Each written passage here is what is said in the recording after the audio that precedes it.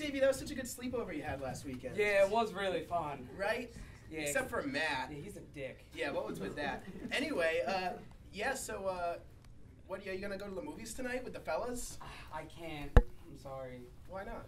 It's kind of embarrassing. No, what is it? Just tell me, I'm your friend. Well, remember that porn mag that Carlos brought over? Yes, I do. Well, my dad caught me masturbating this morning. Ooh, that's rough. And now he wants to talk about it. You mean like the talk? Yeah, and you know my dad. Everyone knows your dad. Oh, here he is now. I'll see you later, Will. All right. Later, Mr. Bowie. Hello, son. Hi, Dad. And when I get excited, my little China girl, she says, shh, let Daddy do the talking, baby. Okay. Son, you can jam with the creeps and the freaks and a couple of kooks.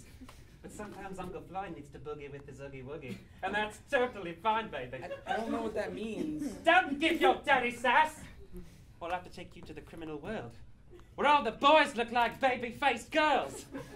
Why are you so weird? You know, sometimes in a man's life he gets a little older, and he starts going through changes. It happened to me.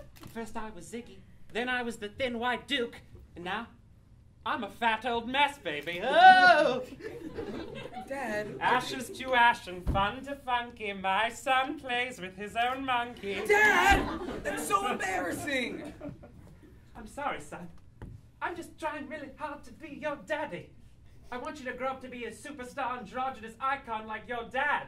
Well, I hate you, Dad! No, son! Wait!